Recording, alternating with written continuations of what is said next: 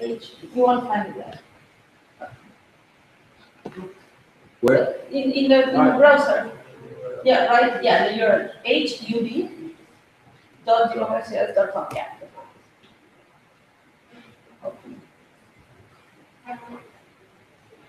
I'm gonna have a hard another. Anyway. Sorry, the internet is It's gonna look. Yeah, no, it's fine. That's probably yes. Yeah. So what you see, all of this is the different democracies, and you can sort of get in there. And the idea is that we stop creating silos, because each democracy now is a silo, right? And the users of one democracy are only participating in one democracy. But what I would like to see is for me to come to Paris, for example, and just check what democracies are being used here and be able to participate. Like, why are we still restricting this to a territorial scale? That doesn't sense. Yeah. So that's what we want to achieve. We want to achieve like one sort of yes, common, so that you can create one user and with one user sort of participate in any sort of democracy. So questions so far? All right, thank you. Yeah. How do you create a community which is representative of all the citizens instead of only people who actually are interested in the field of that kind of policy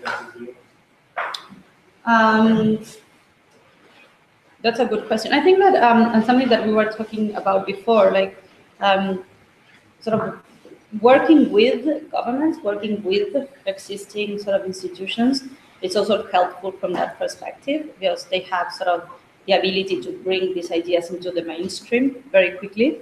It's obviously risky, and you need to sort of have your alerts, but I think that that's a good way of doing it. And also, like what we found in our own democracies in Argentina is that like, the issues that affect our everyday lives are the issues that get most traction.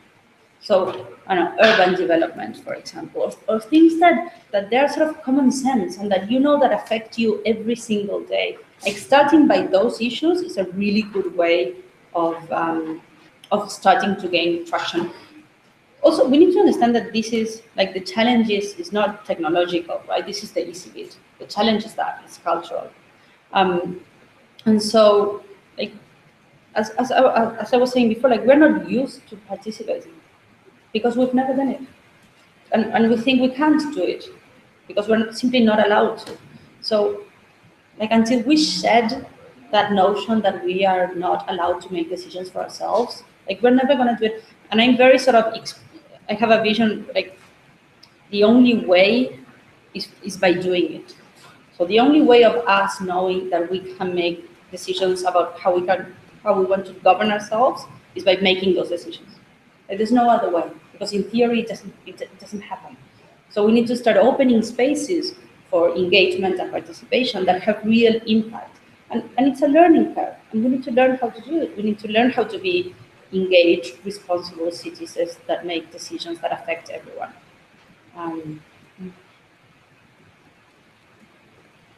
So, understanding your answer, your aim is to get everyone on the procedures, and everyone is there and it's effective.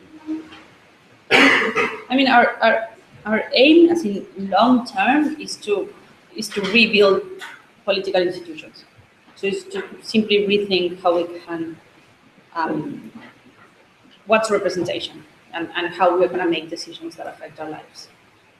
If that's democracy OS and it works, yes, definitely. But I think this is an experiment as well. I think that this is not the answer to everything. It's just opening the questions that I think we need to ask ourselves. Yeah. When you present it to government officials, you say the population has voted this way, or you say the user of democracy OS has voted this way, if you say so, do you reach some kind of statistical balance? No, we don't. We say the citizens who participated voted that way. We do not claim to be representative of everyone in the city. I mean, that would be ideal. We're working now on a project with a city in Florida, in the US. It's a small city. They have, I think it's like, the voting population is 20,000 people. And the mayor of the city, who's younger than me, he wants to use democracy. So what he's doing is he used this system that is very simple, where he sends everyone who lives in his city by the mail a token, a number, right? And then they create their user with that number. So you know that everyone who's voting is actually registered to vote. It's a member of that constituency, and then you can sort of claim some more legitimacy on the decision. Like, I would really like. I mean, I'm very interested in that project. I want to know how it pans out, because I think that that's a very fair question. And if you can get someone in the political system involved, then what it does is like it sort of raises the chances of more citizens engaging, and that sort of brings more legitimacy to the system. You need a special database for each city. Each city has its own token. Yeah, well, yeah, what we're doing now, yes. I mean, potentially what we can build, and this is getting into blockchain and other sort of technologies, but the solution, the pragmatic solution that we have now for cities is that. That's one solution. If there are other cities like, I don't know, Helsinki, for example, where we did a project there, that everyone's registered sort of online, everyone has a digital ID, so it's much easier. You just connect it to the API of the city and that's it. But it depends on the context. Like in Argentina, that no one has a digital anything, so yeah. Like working for the state government, working on implementing the platform to control system.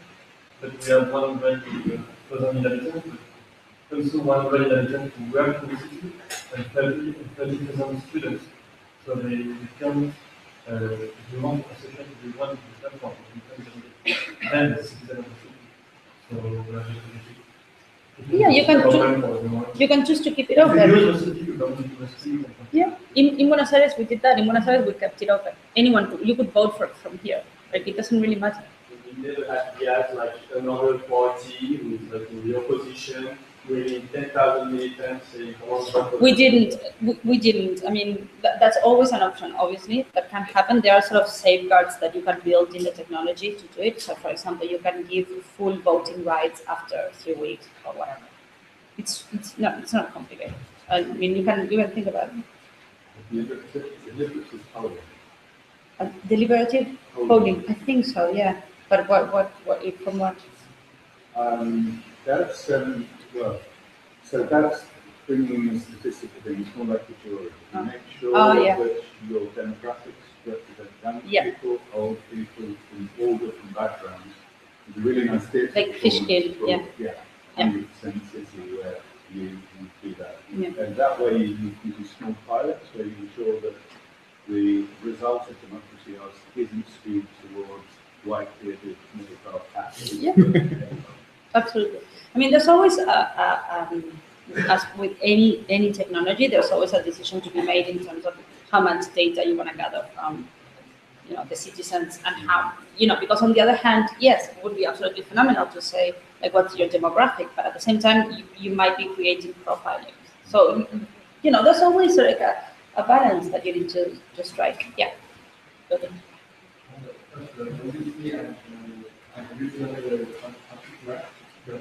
Yeah, oh great, hi! Awesome, you guys rock!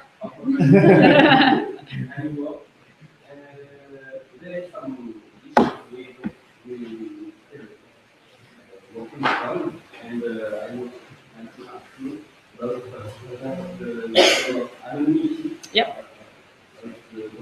Yep. Very important democracy, and also in the case of peaceful democracy, we yep. are working for as well. Yep. The problem of the peaceful democracy, the more English is to write the populism. That is the way some people can use like fear or that the crowd instance to like because the long like delegate on someone for okay, so with anonymity, so our approach, the one we took now, because it's the only thing, I mean, that's a problem that no one solved yet, so we're not going to solve it, like, or we're not going to solve it now, like we don't have the tools to do it. So until someone finally solves that, what we decided to do was to keep it open. So every action is public, sort of, and every vote is sort of, every comment and everything it's public. The reason why we made that decision and we don't allow for fake accounts or avatars or things like that is because, like, we want to try to produce the sort of most civic possible debate and healthy debate, and sometimes we were fearful of bringing the logic of how we discuss in Facebook, for example, or how you discuss when, behind an anonymous account. Like, we didn't want to bring that sort of trolling into Democracy OS. And yes, maybe there's in certain issues that some users, some citizens cannot participate because they're fearful of the consequences. But that's, in most cases, they will be able to, and if sometimes happens, like, we understand that that's the best we can do right now. We are sort of starting to collaborate with Tor and to see if we can find a way of sort of, and also, again, blockchain seems like a really good technology to help with that. Like, we could have sort of encryption of the user, but the vote still be publicly accounted for, which is one of the major issues that we have. Like, how do you build accountability? Because also the problem is that, imagine if you participate on this discussion and you vote, and you lost and you lose, and the only thing you see is, oh, you lost by 30% voted the other way, but you can't have access to that information. You can't count the votes. So why would you trust the system? And so technologies like the blockchain can make this system accountable and trustworthy while keeping a certain degree of anonymity, better than what we have right now. So that's something that we are sort of looking into integrating Democracy OS with the blockchain. And your second question regarding populism, I think that maybe it might happen at the beginning. Like, we didn't see it happening in our experiences so far. It might happen, but I think it's also sort of growing pains. Like, we still need to iterate and we need to experiment. And if that happens, we need to find ways of building the sort of the necessary provisions into the system to prevent that from happening. So, for example, one of the ideas that we were having is having competing tags, right? With delegation, if you have a set number of tags,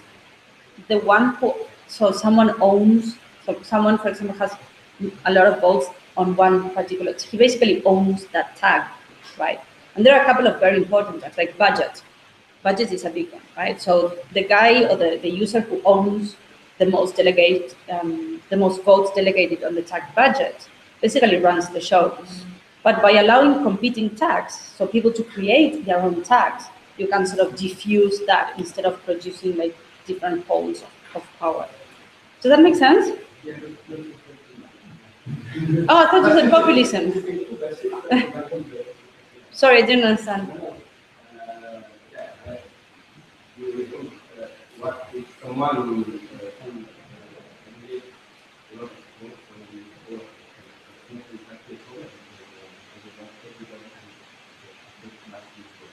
yeah. So why would you have a person?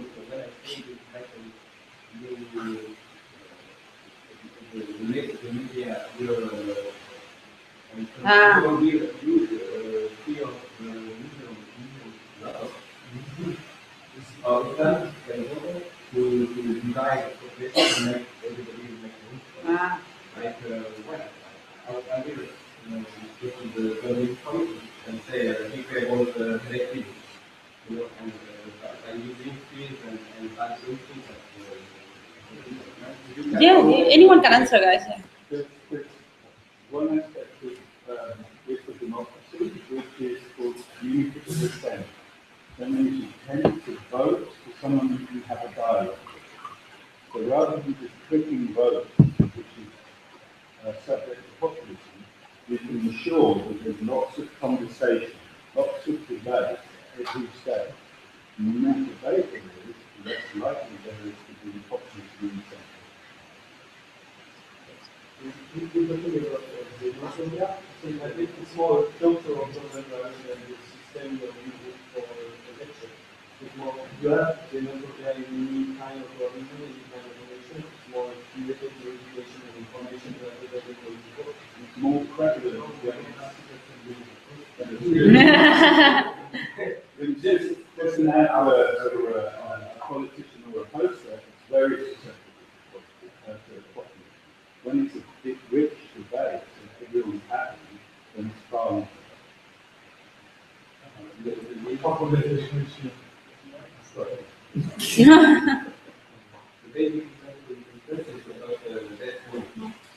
Yeah, of course, but I get it, and in Argentina we get that asked all the time as well. You can build provisions about it. You can obviously say, I mean, there's a reason why we do not vote on human rights, because we are taking that from the hands of the majority. There's a reason why, and we can build that in this system. Like we can say, like we wouldn't subject to vote anything that has to do with affecting minorities or human rights. We can take that away from the hands of a majoritarian and vote, and I don't see why we couldn't do that.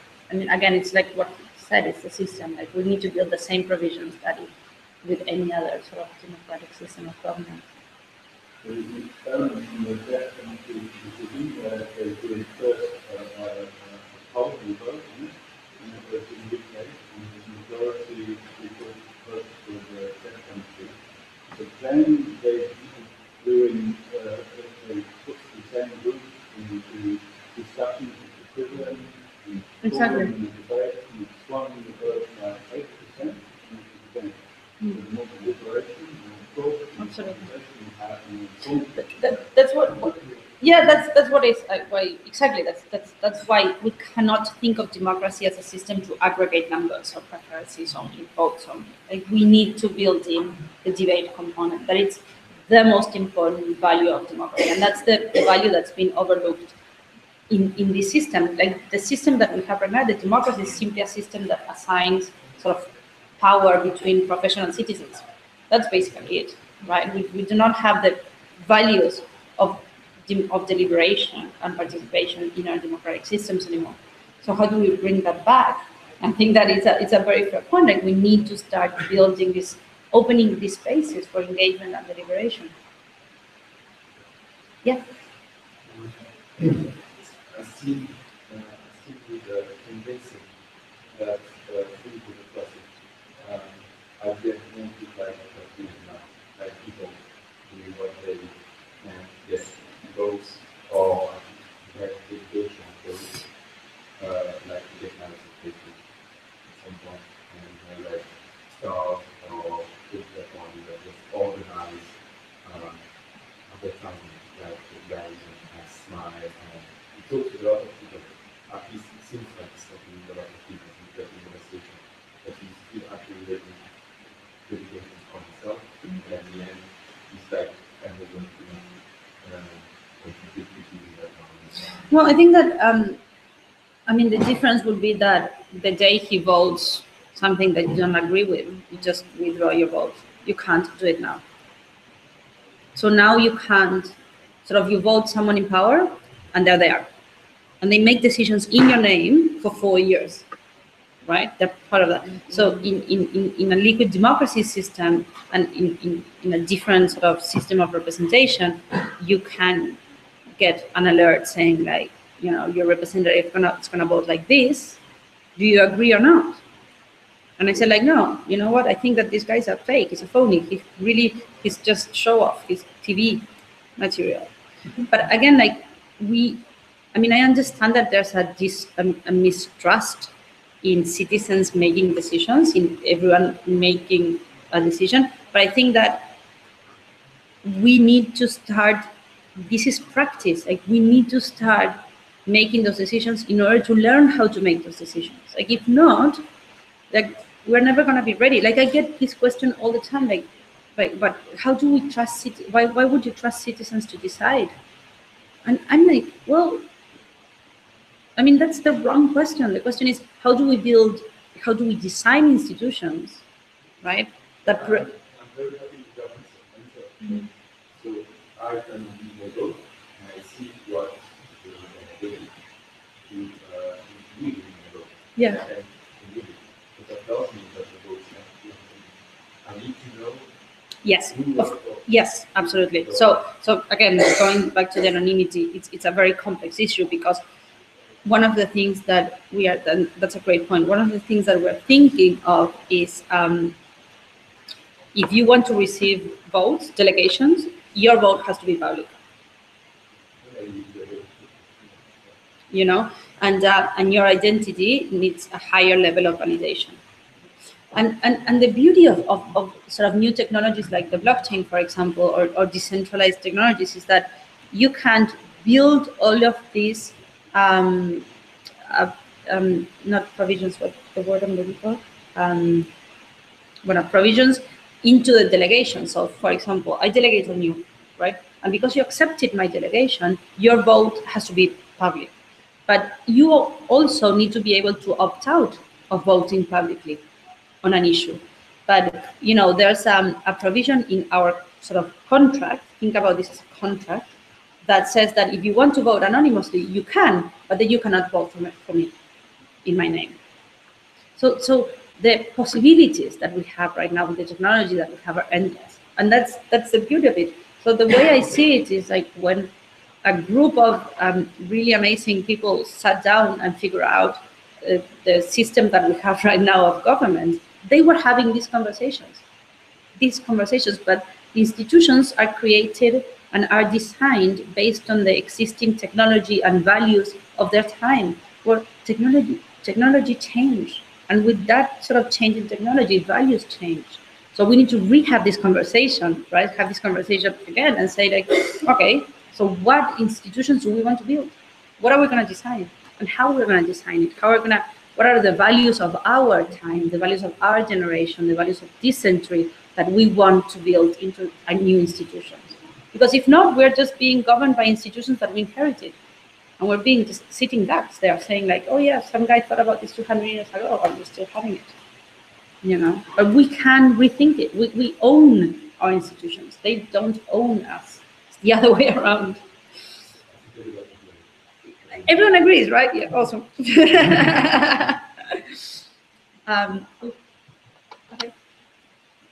That's it? No, right. You said that there's one point of the scales of the gravity of everyone's debate value. How do you manage to make it out of this debate or on the C scale? How do you manage debates at a city level?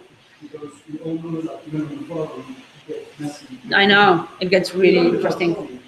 It's difficult to keep up with everything that's going on. Yeah, absolutely. How do you do that? So one of the things a couple of things we're thinking on that, and again, like guys, I do not have all the answers. Like seriously, like we are all building this together. So so sorry if I don't have answers for some of your questions. But on that subject, what we're trying to do is we're thinking about a couple of things. So first, how do we reward the best argument? So having the system vote, up vote and down vote, the good arguments and the bad arguments. So have the best arguments float. So that's one of the features. Another thing is maybe redesigning democracies to have a for argument and against, sort of a space that is for the arguments in favor and a space that is for the arguments against. So you can sort of, at least you can know sort of what the arguments, how they're divided and who's thinking what. So that's another thing that we are looking into. Something else that we're looking into as well is, and this is a very nice little detail, sometimes forcing certain things in the system can avoid some sort of animosity or trolling. So we're thinking of when you reply to an argument, in general, your negativity or your sort of your animosity, it's built into the argument. It's built into what you're saying. So, but what if we try to take that away from the argument itself? So you would reply to an argument and you would say, choose between this is an argument in favor of your argument, or this is an argument against your argument, and these are the reasons. So the sort of the aggressiveness, it's in that bit, and we got that out of the way ourselves, like the system. And then you need to state your reasons. So trying to figure out those sort of mechanisms and designs that help us bring out the best arguments. I think it's they're design decisions, and we're looking into those sort of things. Something else that would help as well is, and we see this in Reddit a lot. If we have the sort of, these are the arguments in favor and the arguments against, and then you know that with time, you know that users, how they think about certain topics, right? So if suddenly they start voting in a completely different way, or they start arguing for another way, you can sort of see trolling happening. You can identify trolling happening. You can also build alerts in the system where if you flag comments, or if 5 different people flag the same comment as abuse or as a trolling, you don't take it out of the discussion, but you allow for filtering. So for example, I would only read the debate with the trolling filter in 0, because I can't stand them. But someone else might want to read all the comments, right? So you can see all comments in that thread, including the ones that were marked as trolling. So what I'm trying to say is that we need to try and build this in a way that the system sort of regulates itself. First, I think platform is a great idea. What I'm more skeptical about is the you created. You say you follow the decision of the community, but what happens if somebody disagrees with the community? And you thought about that, because it's not really the best thing that I think about the majority of this problem. I want to say and something. Yeah, let's say Movimento 5 Stelle. And I will have this kind of referendum that everybody votes, but sometimes when the leader disagrees with the community, you still choose to follow this one. Yeah. So have you thought about the moral dilemma? Yeah, I have a lot. And the reason I have is because I run myself. So if I hadn't thought about that, it would be, I wouldn't be sort of intellectually honest. So I'll tell you what I think about it. And this is extremely personal, because each and every one of the candidates of the Net Party should be able to answer this question to you. The reason I decided to run with this public pledge was because I thought that I could at least give the battle for what I was thinking in this platform. I could try and debate and try to convince as many people as possible. And also something else that I could do, if that moment came where I had to vote with something that I disagree with, I could publicly state that. I could say, like, I don't, my preference is to vote for another way, but I have, a public pledge that for me is more important, that relates to this idea, to the Net Party, to this community. And I understand that it takes a very special kind of person to do that, but I was absolutely, I was sure that was what I was going to do. Like, no other political party would allow me to do that. How political parties normally work, there is a party line, and you have to vote according to the party line, and that's the end of the story. And don't even go on the press saying something different. So for me, that being part of a movement that was allowing us to try to build a consensus and try to at least try to tap on a distributed knowledge in society and build collective intelligence, it's worth me saying if that was the case. Me voting according to what citizens decide and not according to what I personally think. And I understand the dilemma, and I understand that it's highly polemic what I'm saying. But at that point in time, and at this point in time, I think that what we need to do is to kickstart and force a debate about the type of representation that we have. we can't just keep living under the institutions that we're living. And the way that we found to doing it was building that political party. Yeah, that's a good question. As far as I understand, it's a cool debate platform where you have topics, and some people say, okay, yes, I agree, no, I don't. Is there a way to debate and like propose something like, oh, I think about the law, and everyone is able to grab some piece and add and like. Well, the hub of Democracy is intended to do that. It's intending for anyone to build their own proposals. So we started with a very top-down approach, but the idea of the hub of the software as a service is that allow for that bottom-up approach, that you can, make any proposal. One idea that we played with for a while that we don't have the resources to do it was to build a feature where you can. So, for example, there's a bill being discussed in Congress about a certain topic. So I could sort of branch out, so copy that bill, literally branch that bill and make any changes that I want on that bill. And so saying like, this is my version of what's being discussed and try to get people engaged with my version. So that's a little bit like GitHub work. So that's a nice idea. We need to build more of those things into Democracy, as I think, definitely. But for the moment, our pragmatic solution was allowing for anyone to open up a topic for discussion. Everything want to be? Yeah. Let's say you have actually a political party that is able to kind of implement the decision of the people who are running the platform in the parliament or like in a more official public way, let's say. But how can we do if we don't have this type of communication to the institutions? Yeah. How can we actually, how can people in the platform kind of understand that their actions are make sense? I know. Do make sense or are not just useless? I know it's a very valid question. That's why when we started, I was saying like try to find a good success story, because that will make your platform sort of more attractive and trustworthy. I think that it's a matter of I mean, the big idea is to be something like Creative Commons, right? Creative Commons just appeared as an alternative system, and it gained so much traction that it became the system by default, right? And so we can do that instead of trying to fight the existing system and try to take the role that we took, that was trying to sort of negotiate with the system somehow and sort of hack it. You can just build an alternative and bring people to that alternative. And then that alternative can slowly become the de facto sort of system. For example, in the US, and this wouldn't happen in Argentina, but in the US, like 30% of the population votes. That's nothing. So if you manage to have in one city, one state, over 30% of the population discussing in Democracy, like which system is more legitimate?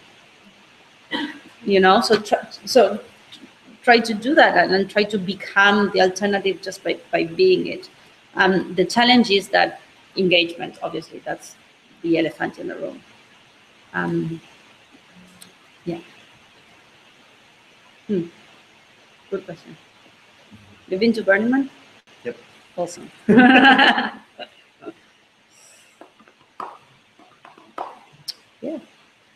Anyone, just take a pick. You want to ask something? Oh, someone else. Yeah. So, I understand your biggest aim is to To what? change Yeah. Mm-hmm. Because I think this is very good idea, and you give a very good tool that you don't implement to the system. I think it's not efficient. Well, yeah. So maybe. So what is the next step? The next step to oblige the people of the country to take into account your ideas, our ideas, and to have it in the real world, not only concerned. Yeah. So again, what we did was we built a political party. Like that's what we did. Yes, but if you create your own political party, you are in the actual institution. Yeah, So but you're changing. decide. But we are bringing a new logic to that institution.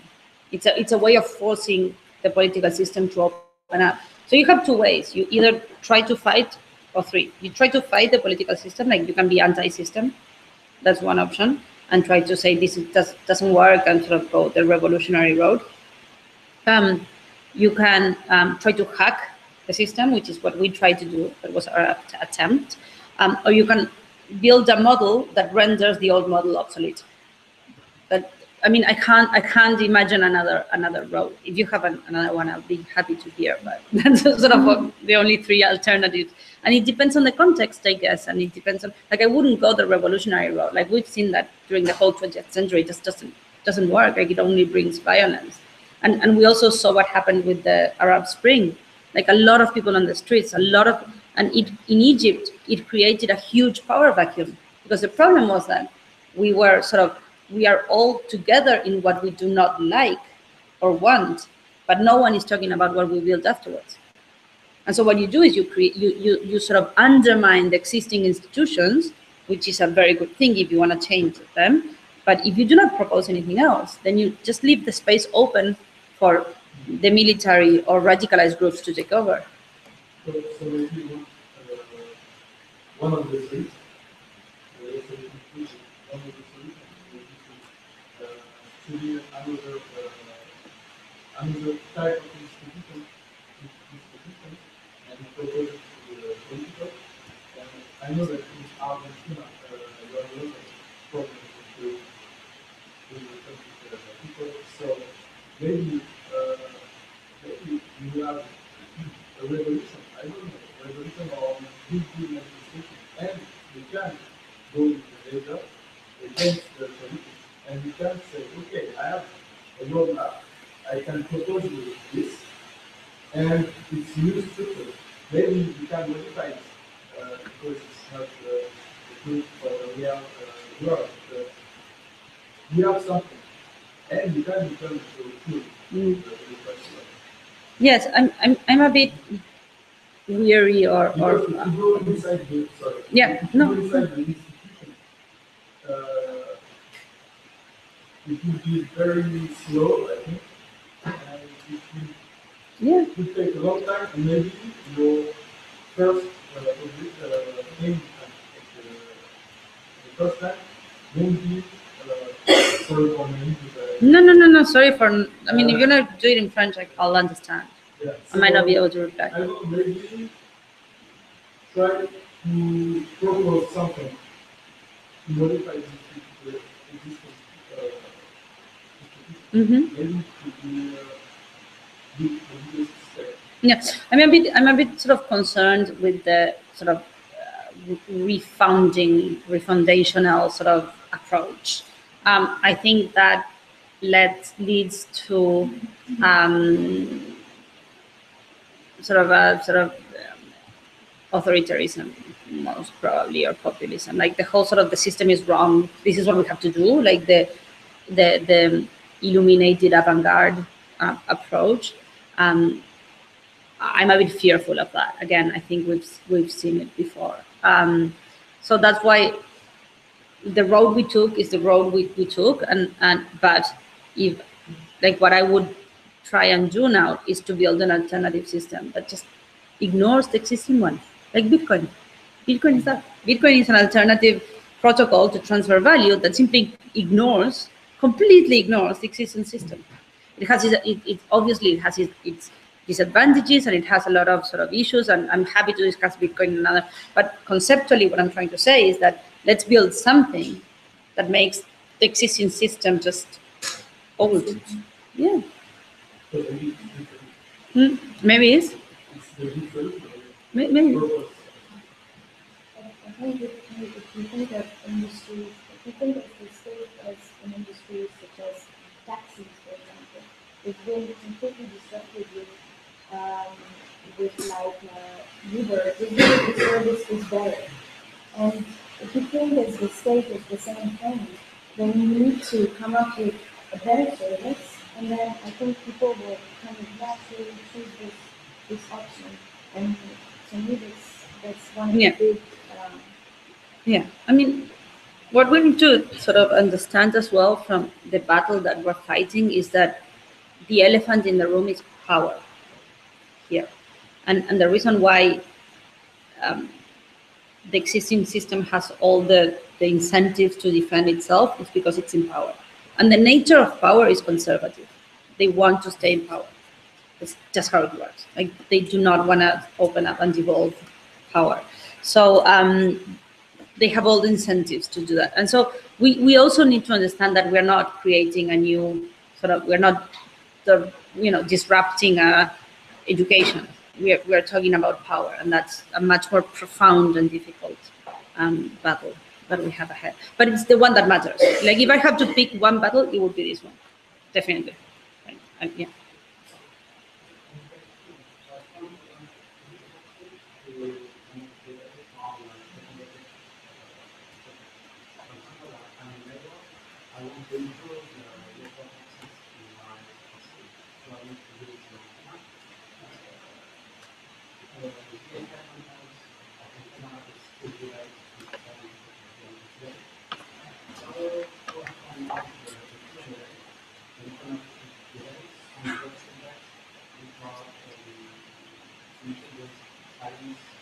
That's a great question. So I don't know, to be honest. I told you I don't have all the answers.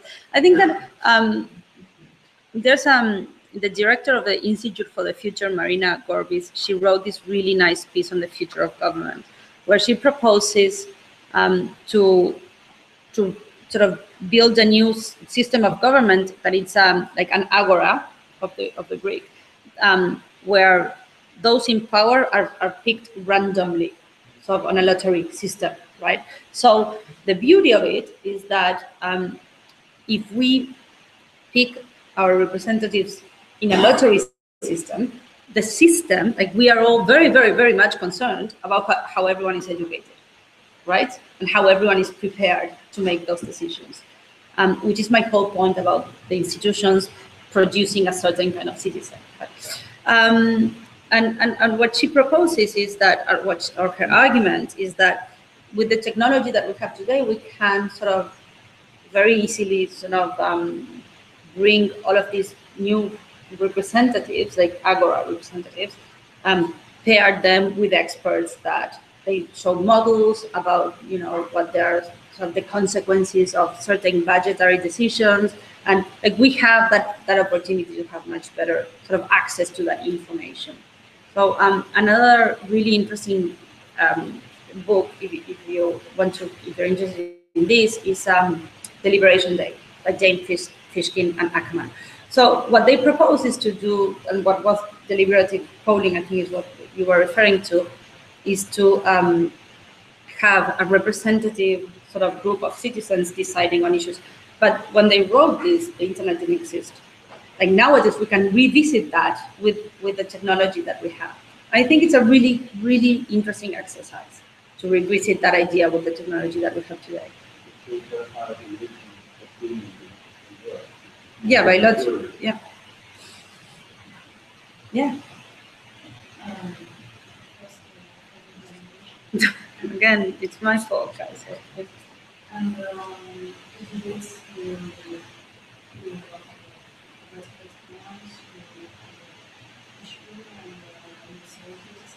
so we also set a board for French people who want to Oh my God. They're gonna kick me out of the country.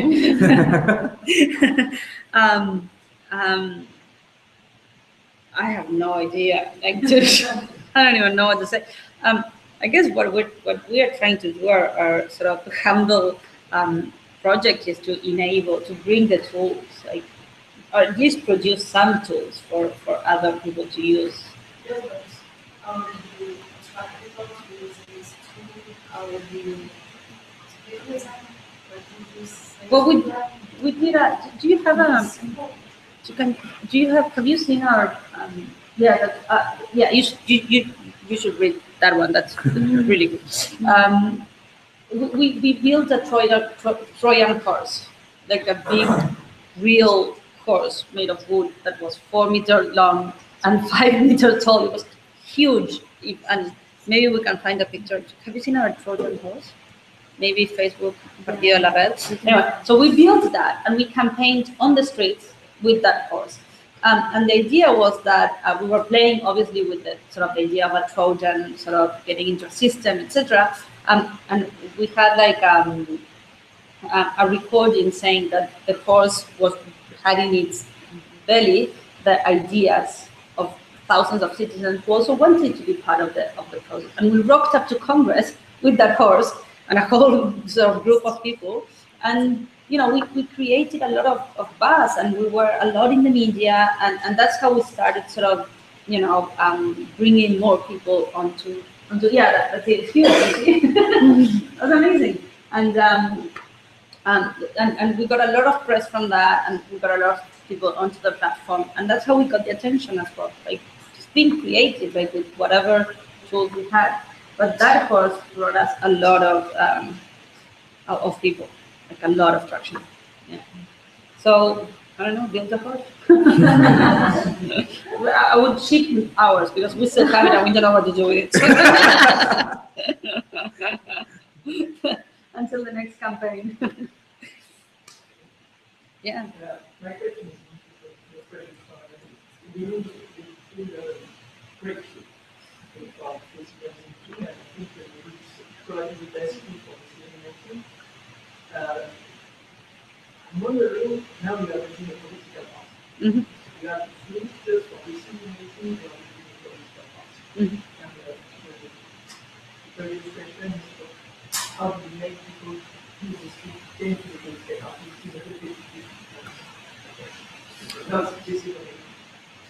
Yeah, so we campaigned. We literally campaigned. Yeah. No, we didn't pay for anything, trust me. We were very poor. Well, it's like, I can create a political party, I would do the same. Don't you think we need to another operating system for the political party? Don't you think we need to integrate and combine the decision-making system to build a new way to run a political party? Yes, absolutely. Well, I think that the liquid democracy feature that we're building can actually be how you build political parties in the future. Yes, definitely. Like trust me, like going through the nightmare of building a political party, it's awful. Like you need to deal with judges and signatures and the justice system that it's in a sort of underground cellar that no one wants to go. Like I have pictures of they have like plastic, cans and paper everywhere. It's like, it's awful. Don't do that, right? The liquid democracy service, or I don't want to call it app, but sort of service that we're building, maybe will allow for that. Will allow for building new political parties. We're actually thinking of calling that the net party, like the way of distributing sort of power and allocating votes per issues and tasks. Let me make my mother come to your house. My mother is. Well, I'll invite her for a cup of coffee. Absolutely. Look, I completely understand. We try to do it as simple as possible and as intuitive as possible. And democracy is pretty simple. Like it's really not it's not a complex tool. We were always very aware that we're trying to reach. We don't know what to preach to the converted, right? And there's a lot of sort of effort that we are willing to make because we are early adopters. Like, and I think everyone in this room has the same, but your mother is not willing to do, And it's very simple. And so yes, there are a lot of design sort of decisions from that perspective. But also I think that as on a more sort of medium term, as millennials start sort of coming of age, and today the millennials are sort of the largest generation ever in history. in terms of number of people in the world. And they're very technologically savvy. So I think that there is an issue with generation. There's also an issue with socio-economic access to these kind of tools. I think that smartphones, for example, really cheap smartphone options are making that easier. Like in Kenya, for example, in Kenya, 25% of the GDP is transacted using mobile phones. So, you know, like, again, we need to try to see a little bit in the sort of long term. But I'm pretty sure I can convince your mother, though. Like, if you give me 5 minutes with her.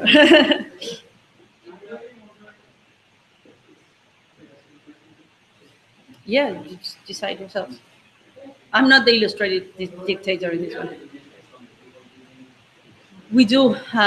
We have very little because we don't gather that data, but we know sort of where the traffic is coming from and things like that. We're going to get better with that because I think it's important for us to understand better our demographic. We know which democracies are most successful, and we're now measuring retention and return level, which is also important. But yeah, we need to work harder on that aspect.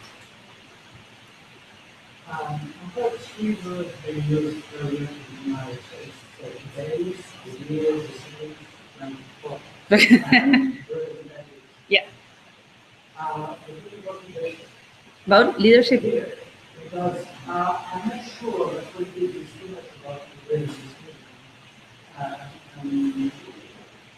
And not more about the meaning of any special way to have leadership. As French, we can do that very early. Our beloved president is not a leader, and people don't want to hear the politicians just about that. And that's kind of the case. So I think the social work is not only a group of minds of document people simply it's actually more complex with a lot of patience and then the leader. And especially a leader, that's what it is. And at which point, focusing on ideas all the time, forgetting what is some part of the community. I mean, I agree with you. I agree in the importance of leadership. I used to think that part of the problem that we had in our democracies, was that the most prepared or the most sort of educated and people wouldn't go into the political system because it was really nasty and awful and horrible, and they would just go into the private sector, for example.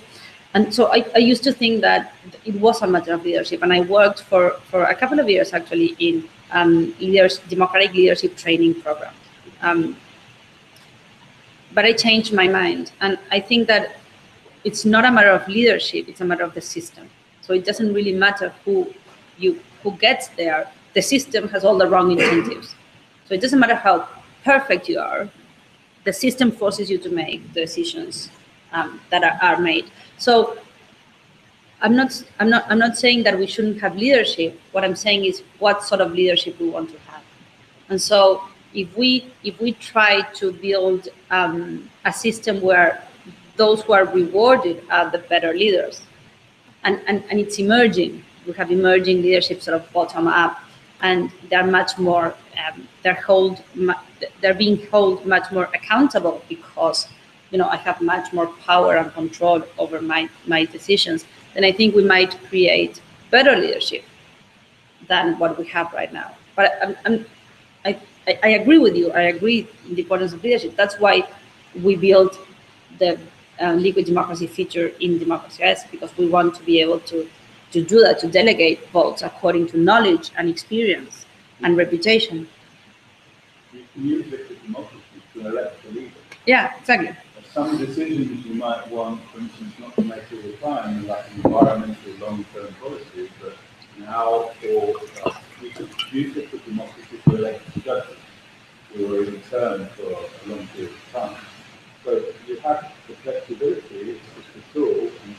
you revenue, how often that's hitting, how in which way you live. I suppose why the work is less honest, I think that it is because you include the service to grant modulation, but the way we are trying to achieve is not there, is that we are a little bit sudden, but the second bit end is closed. And what we want to do the features to make a way to follow up the decision. Because when you have made a decision, the way to be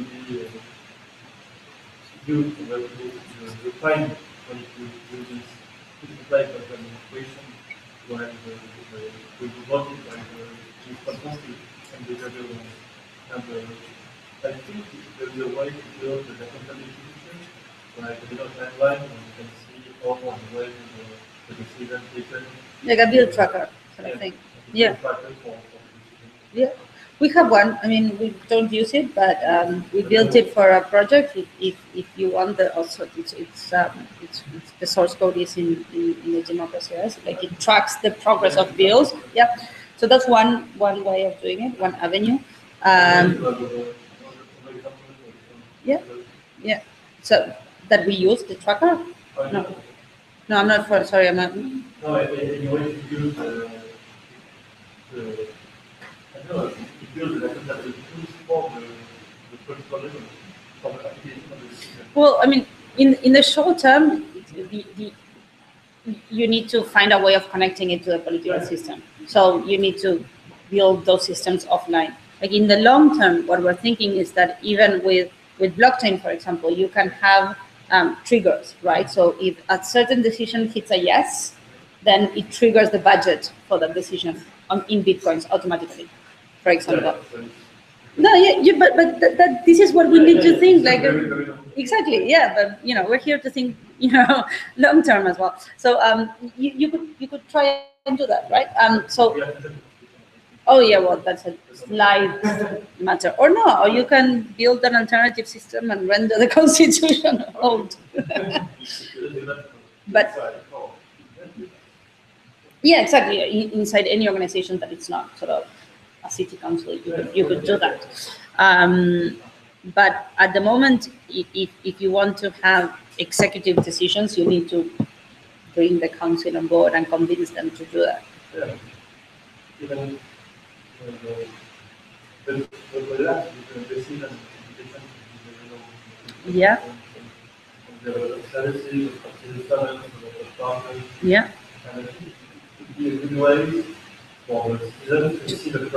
Yeah, absolutely.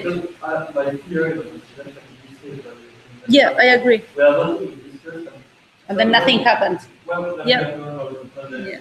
Well, but that's yeah. No, I agree. That's that can be built, but it's very particular of the level of government, or because it changes with, like, we did a very generic tracker, but that's sort of a starting point. Yeah, definitely. You have done physical space events like the events you might have. Yeah, that's a great idea. Yes, we did, and we called them in Spanish conversatorios. They are like conversational spaces. We did a couple in Buenos Aires. We have a couple more planned for this year. That's very important, like to try to do offline on online offline sort of combination of protocols. Yeah, we did it for one particular project that was very polemic, and we ended up projecting the decision on a huge monument in the middle of the park that they wanted to tear down to build a shopping center. And so you can do a lot of, like, again, with the horse, right? With this idea of how you campaign, like there are political acts, right? And you also need to do that. You need to sort of make those sort of offline, sort of gain the offline space, like build these hybrid spaces between the network and the square.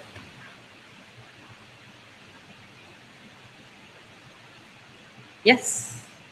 Come on, to go in my matter.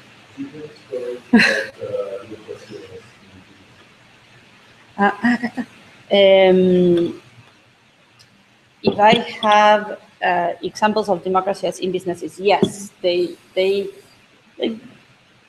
couple of startups are using democracy as their sort of their governance tool, but I'm not sure how it's working beyond my chatting to them, because I don't have access to that information. Another use case that it's quite interesting is student unions. Student unions are using democracy as well in a couple of universities. So it can be used for whatever you want. Eve Online is similar to both for community first and speed. One more question. Yeah. Eve Online, right? Again. You spoke a lot about the community, but what was the reaction from people in power or politicians? How did they react to this? It was varied. We've been called communists, fascists, naive kids, you name it. The media was actually quite nice to us for, I don't know why, but the media was actually, I mean, obviously, when you propose something like this radical, a lot of people, obviously people make fun of you as well. Like there was, I remember this article that said like, oh, now we have the net party, we can now have the telephone party and the fax party. And then another piece of another article that said that we chose our candidates using Candy Crush on a Candy Crush competition, which it would have been fun. But we didn't think about it at the time. But I guess that at the beginning, the system in general was not paying quite indifferent to us. We were too small. When we actually went through the making of the party and running for elections and winning 1.2% of the votes, they were like, okay, maybe they're not so silly as we think they are. So that was a big validation. And we were also always very careful to say that we weren't anti-system. Like we weren't there to throw everything, but we wanted to collaborate. And I think that helped. Have you ever proposed in this number saying this is the result of the vote on the platform? Yes. And you should take this into account? We didn't say you should take, yes, you should take this into account, definitely, yeah. Sorry, I thought, I was thinking about mandatory as we do. Yes, absolutely. We do that a lot. Actually, one project was passed through Congress because of democracy, as a project that Congress had no interest whatsoever in discussing. But it got a lot of traction, it attracted a lot of the media, and so it's part of the legislative agenda of this year. It wouldn't have happened without the democracy. So yes, it's an effort that we make, obviously. Yeah. I think. Is it?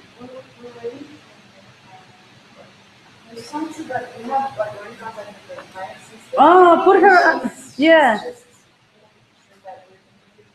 Yeah, she's great. So, Maid is our amazing director of communities and outreach. And yes. And she is in charge of dealing with communities all around the world. Which is great. It's a great job. In France.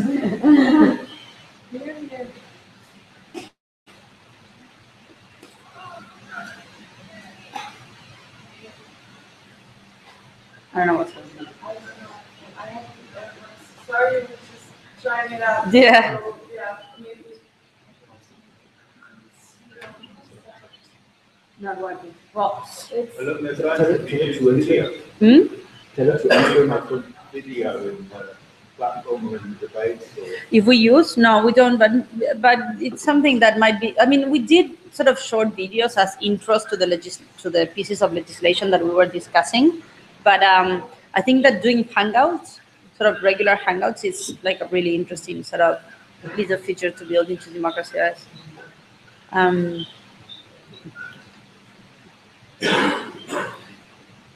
All right. Something else? What's your next step? In life? having a baby.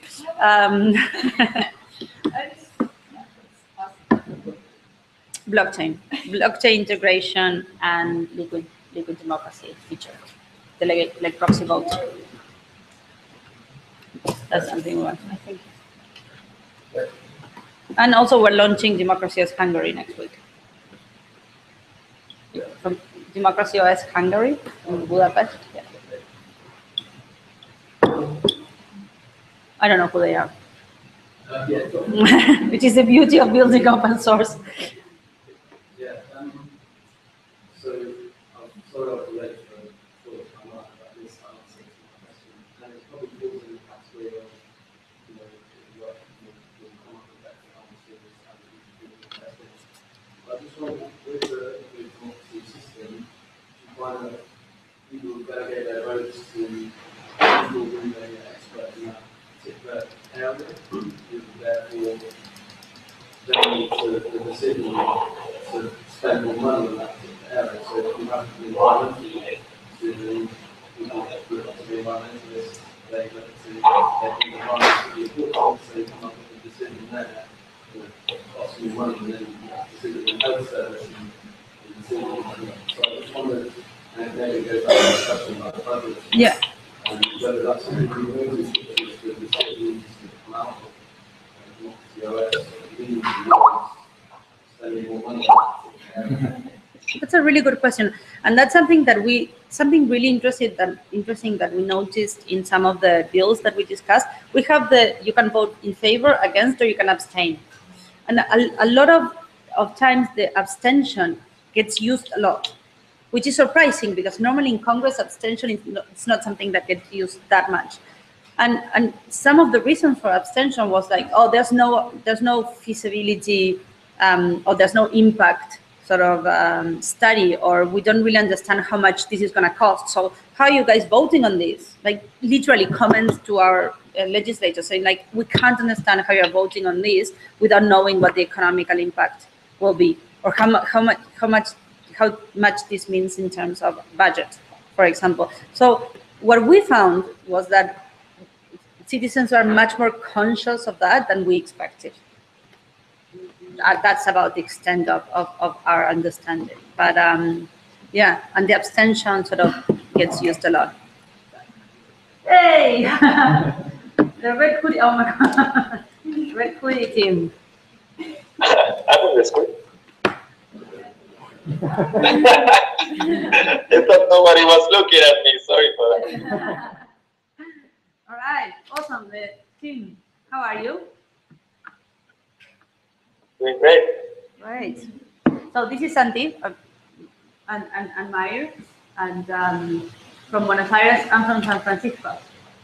Oh, this is great. These guys are amazing. These guys in France are rocking it. Let me tell you. I don't think I can say anything. Yeah, I don't know if they hear. Did you guys? Do you hear us? No. No. Yes, But you're looking I can great. hear, but I don't know if you're talking to me.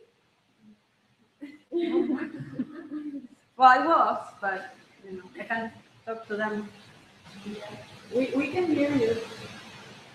All right. All right. I don't mean to interrupt. No, that's fine. But maybe you can take some of the questions if you want. Because they've been grilling me for about an hour or so. So, more questions for Santi. But he's sort of... Here comes the rescue team. He just woke up. He's like 9 hours before, so... Santi is the first programmer of the platform. Yes. He's the one that first started to develop the platform. Some of his friends from themselves, but this is, it started from... Yes. And then with Pia, it's like it's very good at taking things and he has the ideas. So yeah, you can ask anything about Pia or anything. I'll translate. You had a question? No. Oh, I thought someone said something. Okay, but otherwise Yeah. I have a question. About building communities. That one's for Maya. Yeah. Maya is our community builder. Maya, are you listening? No. Do you hear us? More or less. So sorry. Okay. I'm gonna try to speak loud. I don't know where the volume is going. Okay. When we started, we were thinking a lot about how to get people to the platform if you have nothing to really promise at the end. Like you have no, you cannot say, well, what you are voting is actually going to have that and that result. So how do you get people to the platform? Just to practice voting, but not actually with a concrete result in mind. At least not a short-term one. How do you give that incentive, and how do you communicate on it? I can jump in on that question if you want. When we began with Democracy OS 3 years ago, in April 2012, the main concern that we had was exactly that. We knew that we could do great software. We knew that we could do an application and get people on board and use it and get traction and do the typical entrepreneur startup lean development thing. But we were always concerned that making just another online forum, making just another online platform for people to debate would just end up adding pressure to the political system, but not really changing anything.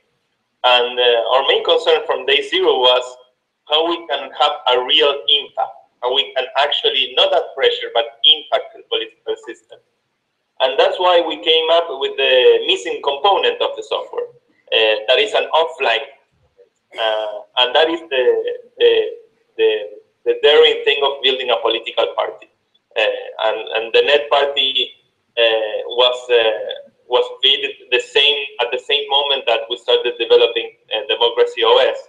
And the idea of the Net Party is a very simple idea. It's to have candidates that are committed to always vote in Congress according to Democracy OS.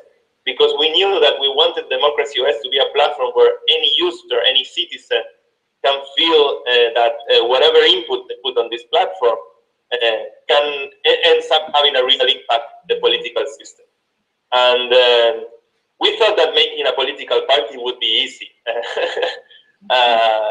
But it's certainly very, very difficult, very, very hard. We learned a lot, and especially in a very hostile environment as it is Argentina. Argentina is profoundly corrupt. We learned a lot of crazy lessons building a political party, going through a campaign. The challenge of talking about digital democracy to anyone, not just people like us who are young millennials and looking at the future, but to the taxi driver, to my aunt, to my grandmother, being able to put this message absolutely to any place. And going through that process of not just doing the technology, the software, but also the political vehicle, the political institution that can make those decisions binding was a big challenge, and it's still a big challenge. I'm sure that Pia already told you the story, but we got 1% of the votes, and we got to see a lot of really crazy things. We had dirty campaigning, we had spy agents following us, we had being asked for bribes. Politics is a very dirty environment, but it's the kind of thing that it's when you're confronted with these kinds of situations, it's the kind of thing that confront you and say, well, this is the reason that we need to get involved more. This is the reason we need to take action. This is the reason we need to figure out how we can bring more people on board, and they will want to scare you from day zero. They will want to push you away right from the beginning, because anybody fears a new player. And it's still a very big challenge. We've been very surprised in this last year. We have seen a lot of chapters of the Net Party, as we have seen chapters of Democracy OS around the world. In Argentina particularly, we have seen a lot of chapters of the Net Party in many different provinces. And these are all people that decided that suddenly said, enough, I'm going to do something about it, and I'm going to gather my friends, my neighbors, and try to figure out if it's possible to start up a political party. Why not? So that's the route we initially. Now, looking at the midterm, in the long term, and I will leave Meyer, that she's a specialist managing communities. The internet is building. I heard Pia already talk a little bit about the blockchain, but it's generating these protocols that are all about establishing trust online, are all about building contracts online, and those can have, can have binding mechanisms to the software. And as we understand how these institutions are built on top of these protocols, as we understand how we can build digital institutions, I think we'll also get a much more clear idea how we can make Democracy OS a technology that it's not just polling, but also have a real impact in digital institutions of all sorts. Okay, so, right? Then we'll I think that, yeah. Go on for a few minutes, and then we'll say bye. Okay, go on. do you listen? Yeah. Yes. Thank you. Two things. I think that from a storytelling perspective, we have two challenges, and we have to say two things. The first one is that hope is not the condition of action, but the reward of action. So if you can transmit to people that hope comes after action, and then you will start like defeating this problem of not having impact right now. And the second thing we have to say is that power is in action. Power is an act, not a promise or something that is not tangible. Power is action. So if you act, you will be in power. If you don't, you won't. Yeah, so that would be, also have a look, because from our point of view, this is also a very similar adventure. I know we're talking a lot about technology here, but it seems that this team are, we really work together, and we really have to hard with this. I mean, it's maybe hard to see the effect, but it's really like the way it goes too is so that is for the team behind it. Yeah. Yeah, our big team.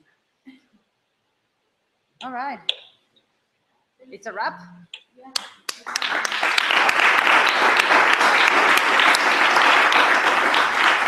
Awesome.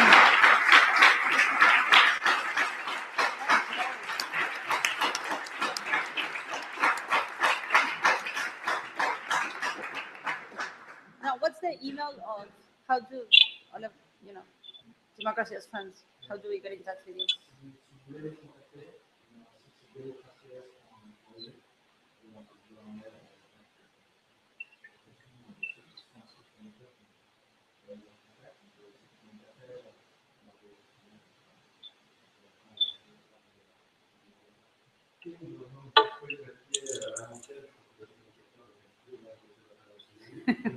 Old school, I love it.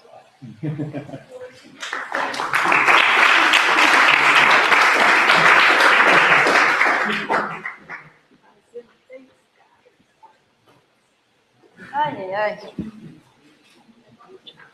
Vive la révolution.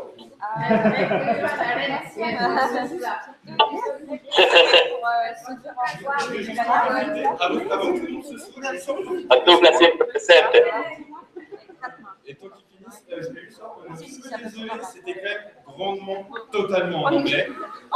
Tout le monde a suivi, je voulais savoir, dans tous les gens qui restent, est-ce qu'il y a des gens que ça a vraiment dérangé et qui n'ont juste pas du tout compris ce qui s'est dit aujourd'hui? Moi, je vais pas dire.